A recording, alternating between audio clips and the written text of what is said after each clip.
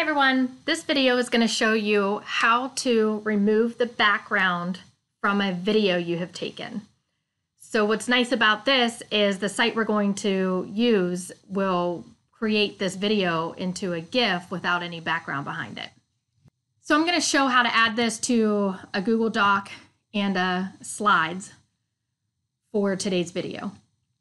So the site we're going to use is something called Unscreen.com. If you just go to unscreen.com, very simple, free, does not require me to log in.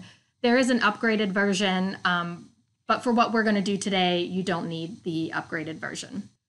So if you have a video, what I did is I videoed on my cell phone, emailed it to myself, and then I had it saved on my computer. So now I can go into my files, and I did too. I did a pointing video, and then I took a video of my son. And so all I have to do is take this video from my son and move it over here, just drag and drop it in.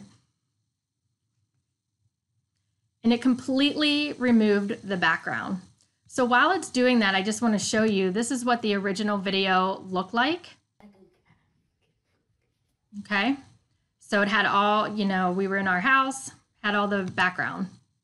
But now when I put it in here, you see it looks like this. So all I have to do is select download, and it will download to my laptop. So once it does that, I'm able to come over to my Google Slides or my Google Doc, and I can have my files open, and I can take this and just drag and drop it right into my slides. So now I have a GIF of my son without the background doing the floss in my Bitmoji scene here. I can also come into my Google Doc and I can do the same thing, take this video and pop them in here, and I can resize, and now I have the video as a GIF in my Google Doc. So it's just a nice little fun way to quickly make videos without background in them. See it downloaded to my laptop here. I had already previously done this once, so I already had it ready to go. And I want to go back to the beginning. If I don't want to drag and drop, I could actually just click upload clip. And I can come to my videos and I can find my pointing video and open that one and add that in there.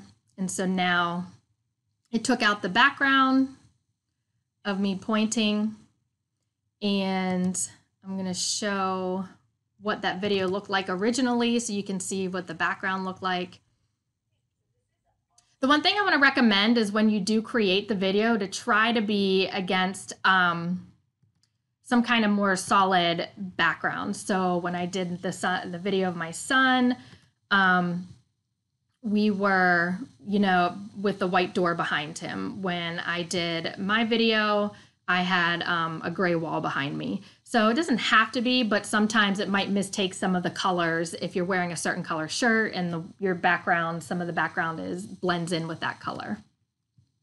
So now, just like before, I would download this and it'll end up downloading to my Chrome bar. So once it's downloaded down here, same thing. What I like about the pointing video is if I had maybe, I don't know, on this one, instructions that I wanted them to read, I could drag and drop myself into here and, of course, resize myself. But I could easily emphasize that they need to do something by pointing to. It's just a fun way to draw attention to something on the slides presentation. I hope you like using Unscreen. It's a great way to make a GIF.